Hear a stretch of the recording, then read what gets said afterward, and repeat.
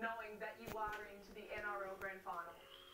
Yeah, look, it's a pretty surreal moment. It hasn't quite sunk in, but I'm sure, especially after this game when we know we're playing and the build-up starts, I'll start thinking about the game and probably going to try and control it as best we can because it's still a long way away, but yeah, it's a special feeling.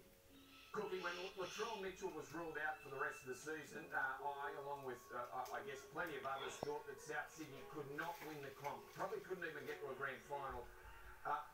What was the mindset? And I know Blake Tapper's done a terrific job, but I guess the whole side needed to change their attitude once Latrell was gone. Yeah, we did, and once Tass come in, we had all the trust in the world that he'd get the job done. We know what a good player he is, and he's been with us for a long time, so understands everything that goes on in our team. But we've got like Cody Walker and Aaron Reynolds who do such a great job, and they control everything and just tells him where he needs to be. His work ethic and how fit he is just allows him to be in those positions, and he's taken this opportunity with both hands, and he was one of our best last night too.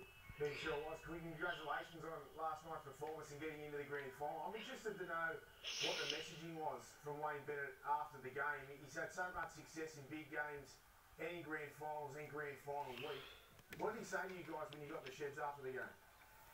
Oh, he was very proud of us to see the achievement we've had, especially after the last couple of years. It's been quite tough, losing those prelims, but he spoke about it all means nothing.